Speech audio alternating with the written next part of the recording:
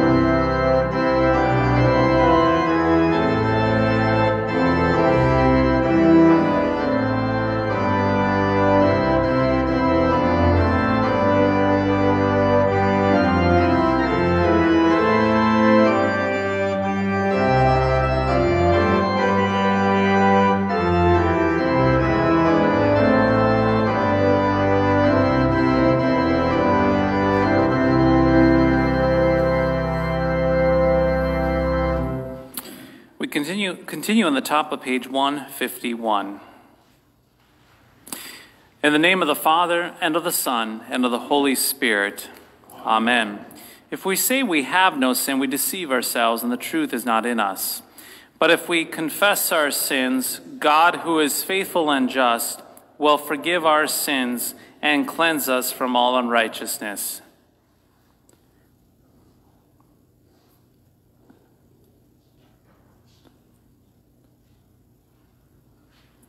Let us then confess our sins to God our Father.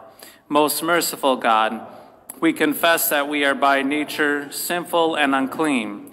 We have sinned against you in thought, word, and deed, by what we have done and by what we have left undone.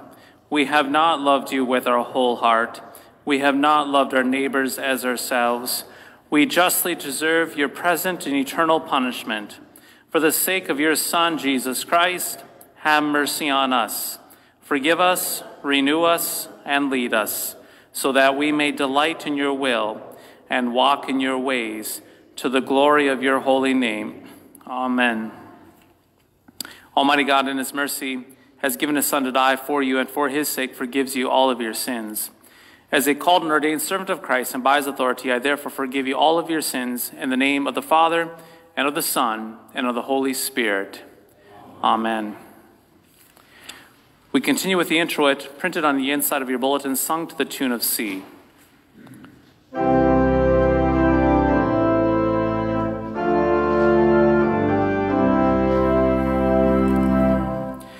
These are the ones coming out of the great tribulation. They have washed their robes and made them white in the blood of the Lamb. In you, O Lord, do I take refuge. Let me not be put to shame. In your righteousness deliver me. For you are my rock and my fortress. And for your name's sake you lead me and guide me. Into your hand I commit my spirit. You have redeemed me, O Lord, faithful God. Glory be to the Father, and to the Son, and to the Holy Spirit, as it was in the beginning, is now, and will be forever. Amen. These are the ones coming out of the great tribulation. They have washed their robes and made them white in the blood of the Lamb.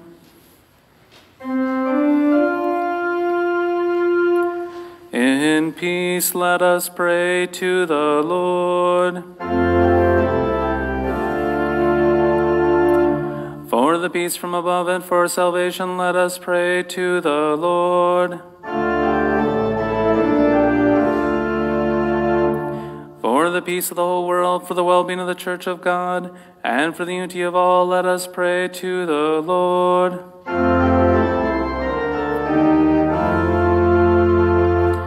For this holy house, and for all who offer their worship and praise, let us pray to the Lord.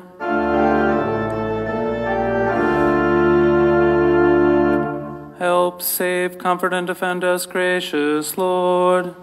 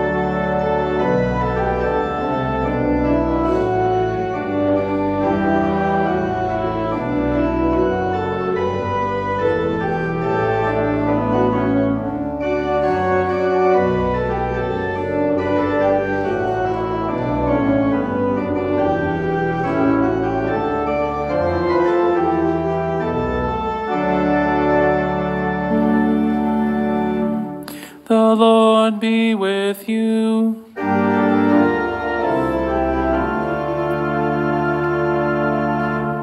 Let us pray. Almighty and everlasting God, you knit together your faithful people of all times and places into one holy communion, the mystical body of your Son, Jesus Christ. Grant us so to follow your blessed saints in all virtuous and godly living, that together with them we may come to the unspeakable joys you have prepared for those who love you. Through Jesus Christ our Lord, who lives and reigns with you and the Holy Spirit, one God, now and forever.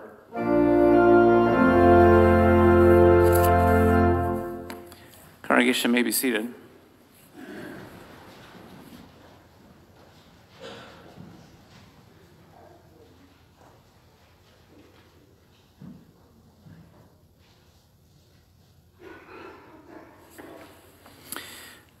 The first reading for the Feast of All Saints is from the Revelation to St. John, chapter 7. After this, I looked, and behold, a great multitude that no one could number, from every nation, from all tribes and peoples and languages, standing before the throne and before the Lamb, clothed in white robes, with palm branches in their hands, and crying out with a loud voice, "Salvation belongs to our God who sits on the throne and to the Lamb."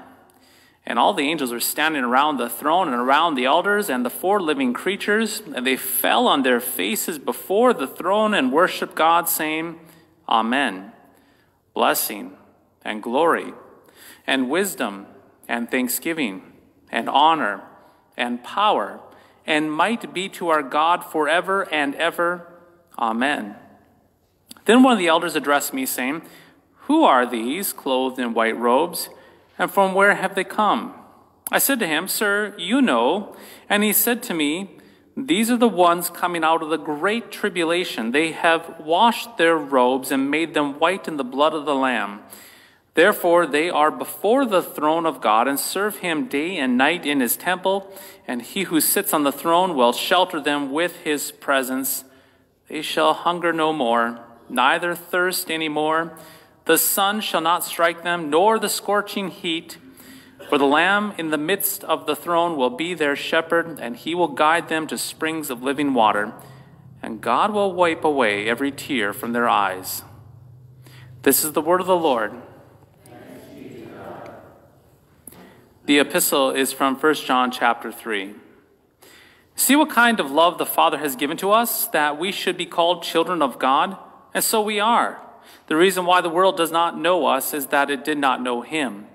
Beloved, we are God's children now, and what we will be has not yet appeared. But we know that when he appears, we shall be like him, because we shall see him as he is. And everyone who thus hopes in him purifies himself as he is pure. This is the word of the Lord. Thanks be to God. Please stand. Holy Gospel according to St. Matthew, the 5th chapter.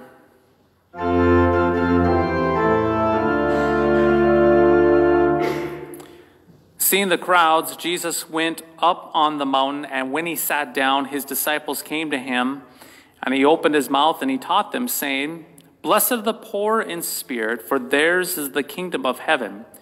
Blessed are those who mourn, for they shall be comforted. Blessed are the meek, for they shall inherit the earth.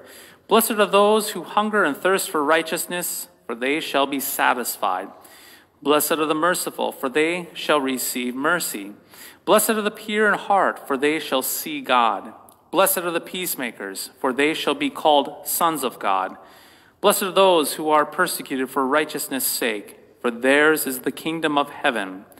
Blessed are you when others revile you and persecute you and utter all kinds of evil against you falsely on my account. Rejoice and be glad, for your reward is great in heaven. For so they persecuted the prophets who were before you. This is the gospel of the Lord.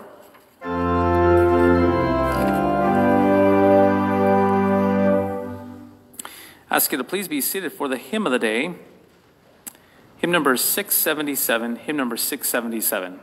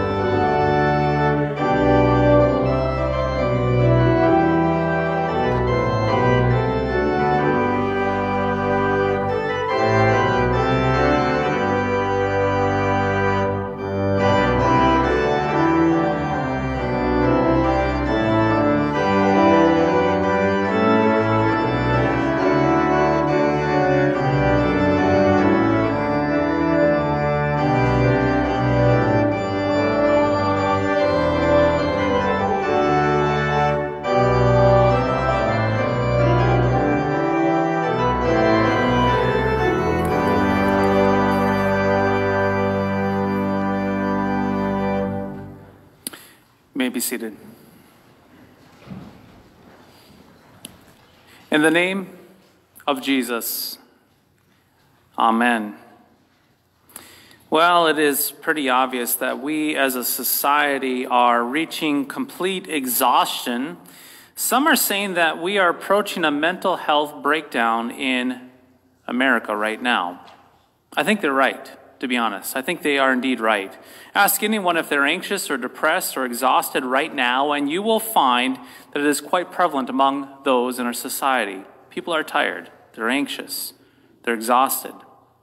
In fact, recent statistics show us that 1 out of 3 Americans struggle now with the challenges of life, right here and right now.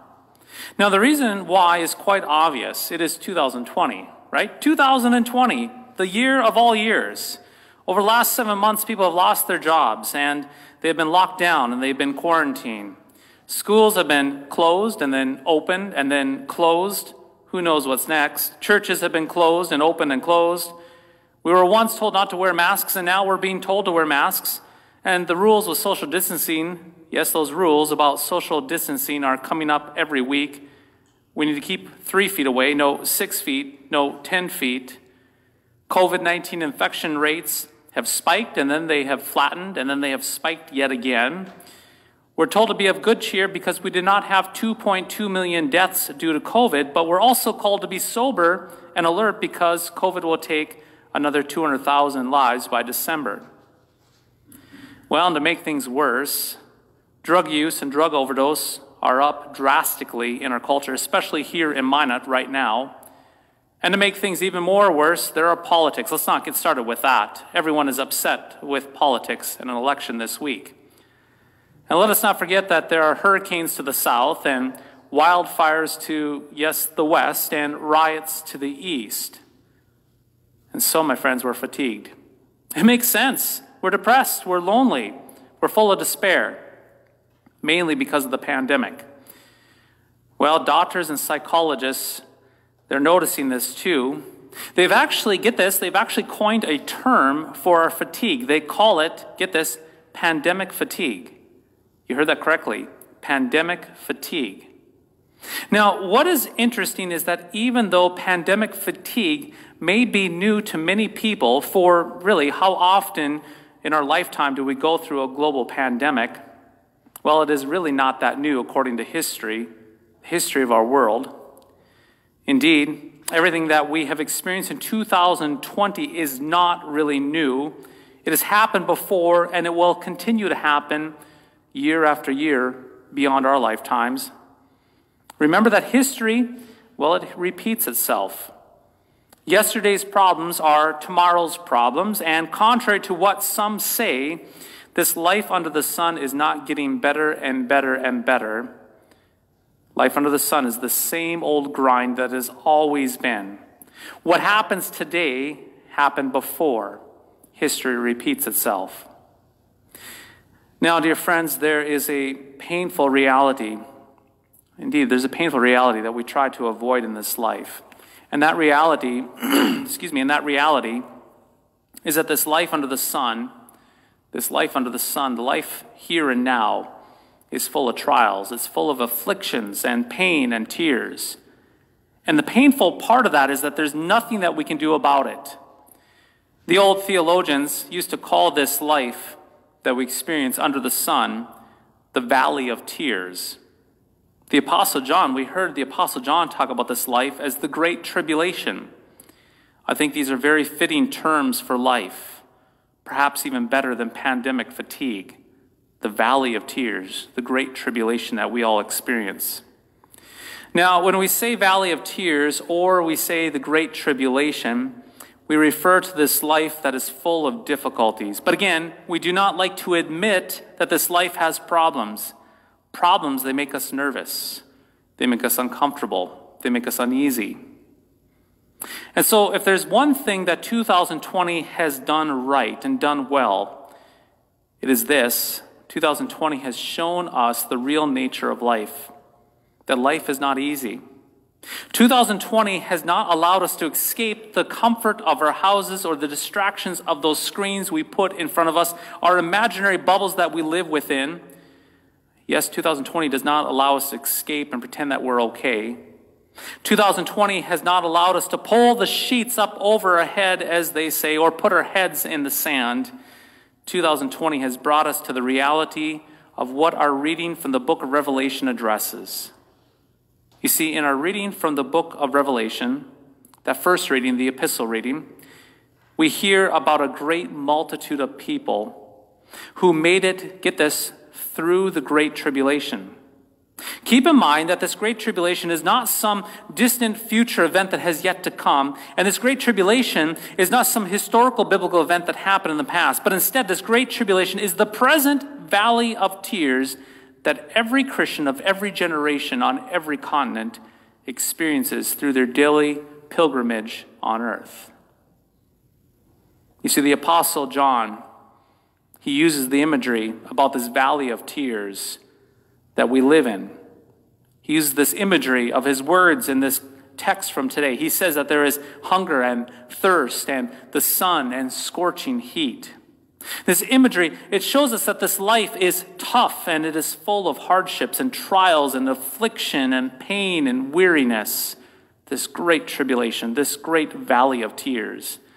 No food leads to weakness and an aching stomach. No water leads us to a parched mouth and dehydration. The sun burns our skin and the heat makes us tired. All, again, imagery that shows us the wear and tear of life. Again, this imagery is used to describe not only the physical hardships that we experience in this life, but also those emotional struggles, those struggles of the soul, longing to be spiritual whole in a world that has gone wrong. But what does John mean when he says that this great multitude came out of the Great Tribulation? Who are these people who have made it through the Great Tribulation, who have made it through this valley of tears? Well, dear friends, when the Apostle John sees that vision of millions upon millions of people covered in white, it's just such a great vision, covered in white, before the throne of God, get this, he sees you. He sees each and every one of you. Let me repeat that. When the Apostle John sees that vision of millions of people covered in white who have made it through that great tribulation, he sees your face. He sees you. In that future vision, he sees you in that crowd dressed in white. Baptized Saints, is 2020 a challenging year? Yes, it is. We all have to admit that. Will you make it through 2020? Yes, you will. Even if you have pandemic fatigue. And will you make it through the hardships of 2021? Yes, you will. And how about the troubles of 2022? Yes, you will make it through those too. You see, every year that we live in this life under the sun, in this valley of tears, through this great tribulation, brings with it hardships and trials that we all experience. That is to be expected. That is the nature of this valley of tears. That is the nature of this life under the sun. In this godless world, you will continue to experience difficulties and have suffering. But take comfort. The Lord Jesus has conquered this world. He promises you that you will come out of this valley of tears to the glorious new creation. And so, baptized saints, if you are tired, if you are weary, if you are worried, if you're full of suffering, lift up your chins. Yes, lift up your chins this day. Open your ears. You will make it through 2020. Because you are a part of that great bunch of forgiven sinners of the past generations, the present generation, the future generations who Christ will gather together. That great bunch of forgiven sinners clothed in the blood of the Lamb, made white in his forgiveness of sins. Those great saints that he will gather to himself at the very end of time and place in glory.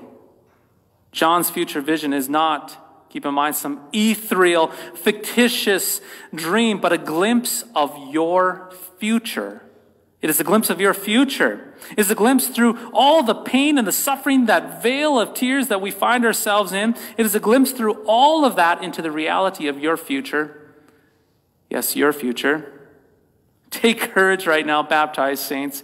In spite of everything else, take courage right now. Through Jesus, you have been washed clean of all of your sins. You are baptized into Christ, which means that there's no condemnation for you. You're baptized into Christ, which means that you're given a robe of righteousness that covers all of your guilt. And as a blood-bought, baptized Christian, the Lord Jesus promises you that he will not only sustain you in the present reality of 2020, but he will sustain you through this veil of tears. And you will have that glorious new creation to look forward to. And this glorious new creation, let us keep in mind, this new creation, this glorious new creation that John sees us as a part of in some point in the future, that great last day, that glorious new creation is not some dreamy plastic reality where you somehow bounce on heavenly clouds as a misty spirit. It's none of that nonsense. Tragically, some people's view of heaven and glory are so lame that it makes this present valley of tears quite appealing. No, John does not advocate or say that you will be some misty, ethereal spirit bouncing on heavenly clouds. That is not how it is. John says that the glorious new resurrection and that glorious new creation that you will be part of someday has no more hunger, no more tears, no more scorching heat, and no more thirst, but shelter. That is safety. In other words, in the glorious creation that you will be a part of, there will be no more anxiety. There will be no more depression, no more exhaustion, no more distress, no more affliction, no more loneliness, and no more pandemic fatigue. Your body that takes a beating in this life and ends up scattered into a bunch of dead particles in the ground, and your soul that suffers much stress and chaos in this life, that body and that soul, they will reunite at the end of time and be ushered into the glorious new creation. You, right now, your entire being, your body and soul together will resurrect from the grave someday. But get this. You will be incorruptible. You will be powerful. You will have the very same body that you have now in the glorious new creation, but a body without physical defects, a body without the traces of age, the body without the traces of suffering, since all of these are a consequence of sin. And as we know, in the glorious new creation, there is no sin. Body and soul reunited, perfect. And it is worth noting again, you will no longer be in this valley of tears.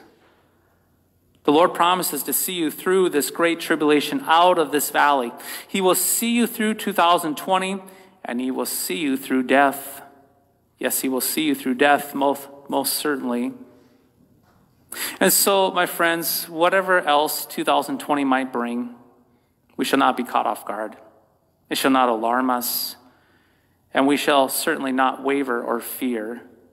For John has already seen us in his vision. He has seen us in that vision, in the future of the glorious resurrection. The Lord will see to it that we will come out of 2020. He will see to it that we will come out of the great tribulation. This, my friends, is most certainly true. Indeed, it is most certainly true. In the name of Jesus, amen. I ask you to please stand. Let us confess our faith as expressed in the words of the Apostles' Creed.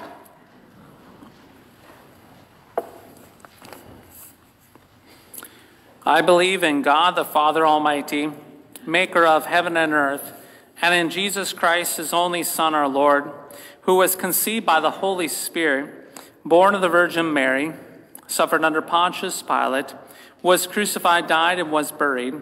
He descended into hell. The third day he rose again from the dead. He ascended into heaven and sits at the right hand of God the Father Almighty. From thence he will come to judge the living and the dead. I believe in the Holy Spirit, the holy Christian church, the communion of saints, the forgiveness of sins, the resurrection of the body, and the life everlasting. Amen. Standing with a great multitude of saints before the throne of God and the Lamb, let us join in prayer, praise, and thanksgiving to the God of our salvation. Mighty and eternal God, we remember before you the saints and martyrs of every generation, who trusted in you in the face of terror and threat. Grant that when facing persecution and trial in our own day, we may be steadfast in faith. Deliver those whom you have washed in baptism, granting the new life that death cannot overcome. Lord, in your mercy. Mighty and eternal God, we beg your grace that our lives may be ordered by your commands, and we ask you to bless those who govern us in your name.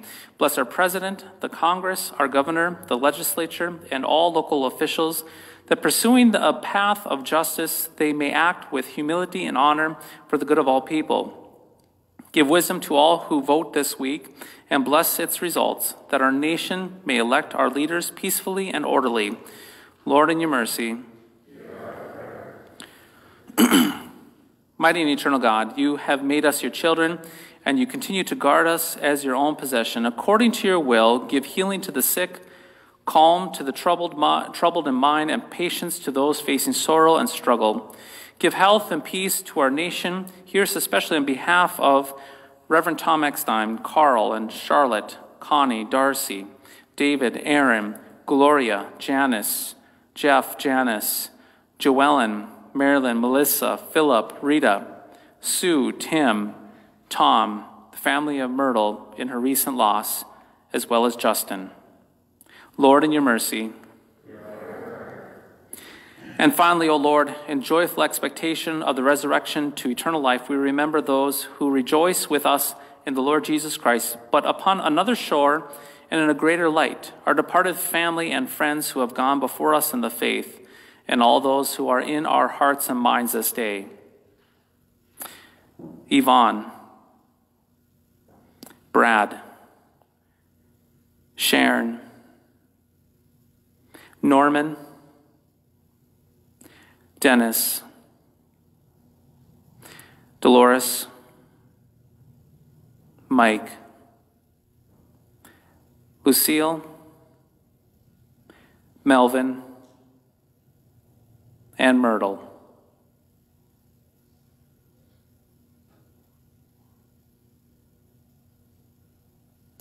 Lord, in your mercy. Mighty and eternal God, bring us to that day when every tear shall be wiped from our eyes, and we shall hunger and thirst no more. Knowing you now by faith, we yearn for the day when we shall know you face to face.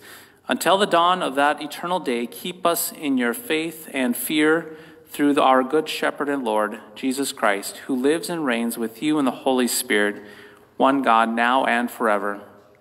Amen. Congregation may be seated for our offering music.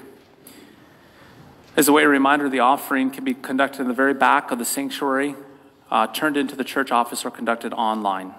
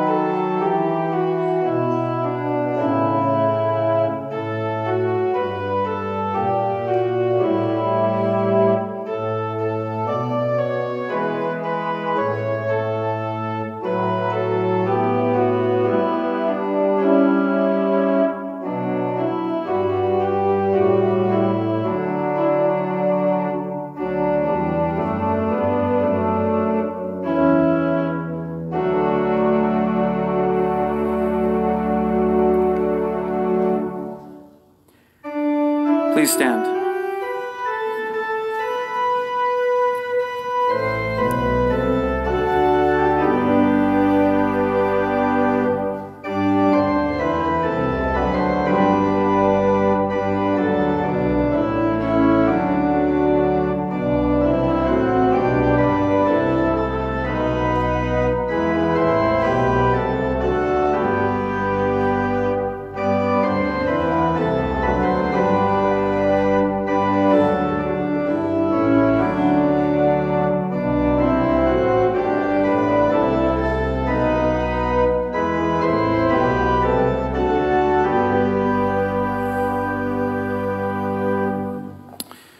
As we continue to the service of the sacrament on page 160, we continue in repentance and faith to receive the gifts the Lord has for us in his body and blood given and shed for us. If you're not a member of the Lutheran Church Missouri Synod, we still invite you to please come forward, kneel, and cross your arms to receive a blessing at the rail this morning. If you'd like to partake of this wonderful gift of the altar, please talk to me after the service about membership here at St. Paul's. We continue on 160. The Lord be with you. Lift up your hearts.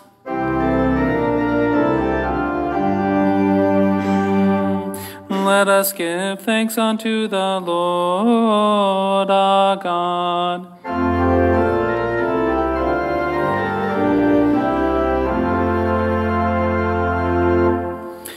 It is truly good, right, and salutary that we should at all times, at all places, give thanks to you, Holy Lord, Almighty Father, everlasting God. In the communion of all of your saints gathered into the one body of your Son, you have surrounded us with a great cloud of witnesses that we, encouraged by their faith and strengthened by their fellowship, may run with perseverance that race that is set before us, and together with them receive the crown of glory that does not fade away. Therefore, with angels and archangels and with all the company of heaven, we laud and magnify your glorious name, evermore praising you and saying,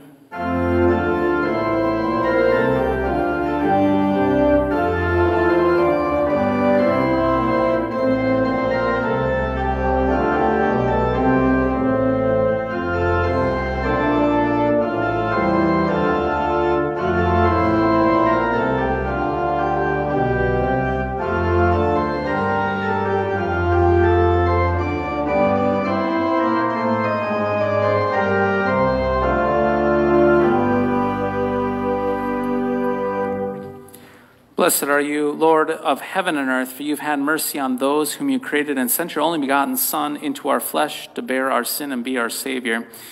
With repentant joy, we receive the salvation accomplished for us by the all-availing sacrifice of his body and his blood on the cross. Gathered in the name and the remembrance of Jesus, we beg you, O Lord, to forgive, renew, and strengthen us with your word and spirit. Grant us faithfully to eat his body and drink his blood as he bids us to do in his own testament. Gather us together, we pray, from the ends of the earth to celebrate with all the faithful the marriage feast of the Lamb in his kingdom, which has no end. Graciously receive our prayers, deliver and preserve us. To you alone, O Father, be all glory, honor, and worship, with the Son and the Holy Spirit, one God, now and forever. Amen. Lord, remember us in your kingdom and teach us to pray. Our Father, who art in heaven, hallowed be thy name. Thy kingdom come, thy will be done, on earth as it is in heaven. Give us this day our daily bread, and forgive us our trespasses, as we forgive those who trespass against us. And lead us not into temptation, but deliver us from evil. For thine is the kingdom, and the power, and the glory, forever and ever. Amen. Our Lord Jesus Christ, on the night when he was betrayed, took bread, and when he had given thanks, he broke it and gave it to the disciples and said, "Take, eat. This is my body, which is given for you. This do in remembrance of me." In the same way also he took the cup after supper, and when he had given thanks, he gave it to them, saying, "Drink of it, all of you. This cup is a New Testament in my blood, which is shed for you for the forgiveness of sins. This do as often as you drink it in remembrance of me." The peace of the Lord be with you always.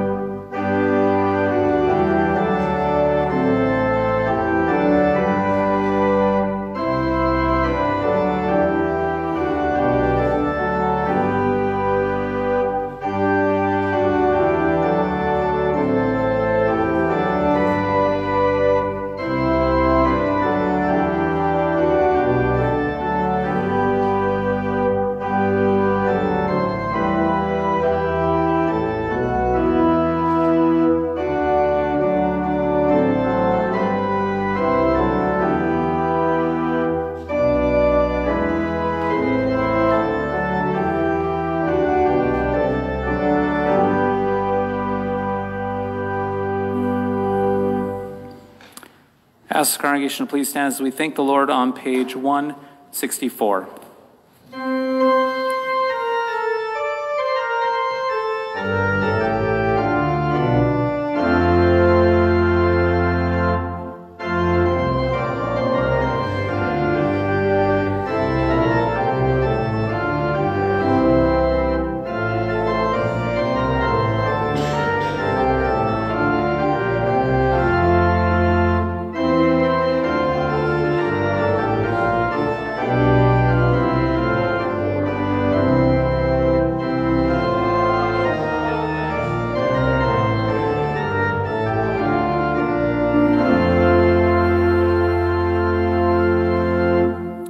Let us pray.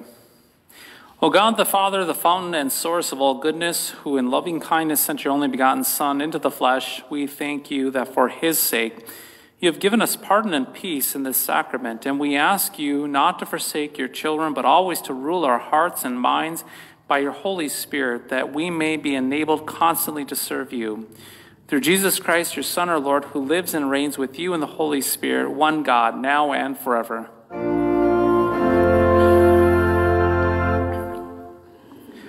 The Lord bless you and keep you. The Lord make his face shine upon you and be gracious to you. The Lord look upon you with favor and give you peace.